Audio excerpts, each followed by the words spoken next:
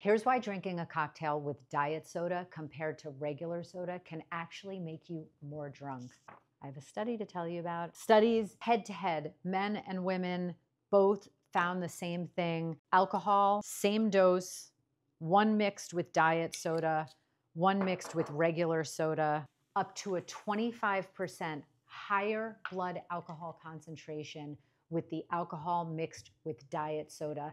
This is partially due to an increased rate of absorption, faster gastric emptying, and an alteration in the alcohol absorption response seen with beverages or mixers that have 0 calories. So you might be saving on the calories, but worsening your blood alcohol levels without even knowing it. This obviously has implications for overall health, but it also has serious implications for people who think they may not be as drunk as they are. On blood alcohol testing, if you consume the same amount of hard liquor with a diet or 0 calorie mixer, you will have a higher blood alcohol concentration.